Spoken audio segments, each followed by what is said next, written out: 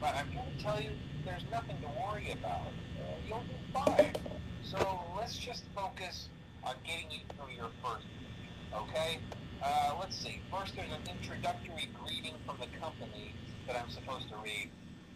It's kind of a legal thing, you know. Welcome to Freddy Fazbear's Pizza, a magical place for kids and entertainment is not responsible for damage to property or person. Upon discovering that damage or death has occurred, a missing person report will be filed within 90 days or as soon as property and premises have been thoroughly cleaned and bleached and the carpets have been replaced. Blah, blah, blah. Now, that might sound bad, I know, but there's really nothing to worry about. The animatronic characters here do get a bit quirky at night, but do I blame them? No.